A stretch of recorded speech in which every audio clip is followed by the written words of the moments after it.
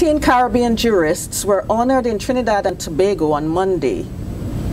The first Eminent Caribbean Jurists Gala and Awards ceremony was organized by the Caribbean Court of Justice Academy for Law, the education arm of the CCJ.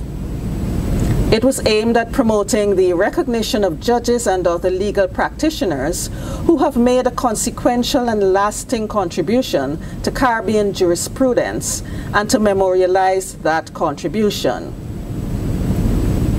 Among the jurists were lifetime awardees Guyanese Sir Sridat Ramphal, who was Secretary General of the Commonwealth for 3 consecutive terms; Jamaican Judge Patrick Robinson, who was a former president of the International Court of Justice; Trinidadian Justice Anthony Lucky of the International Tribunal of the Law of the Sea; and Guyanese Nationals Ambassador Dr. Bertrand Ramcharan of the United Nations Refugee Office, and Professor Duke Pollard, who served as a judge on the CCJ.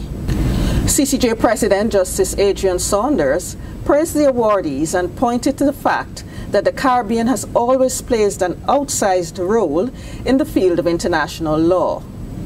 He said that the respect and acclaim that the international community has had and continues to have for Caribbean jurists have continued unabated.